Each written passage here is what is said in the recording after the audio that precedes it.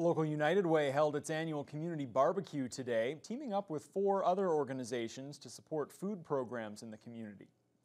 Despite the wet weather that arrived this afternoon, there were still hundreds of hot dogs and burgers on the grill.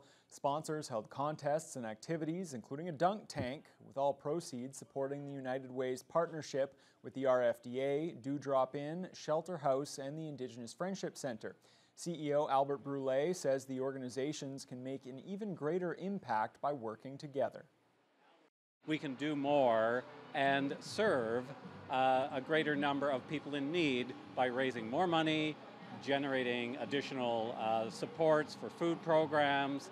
It's really that power of coming together, working in unity, and accomplishing as much as we can. We've been doing this for 4 years now, and this is the biggest support that we've had thus far.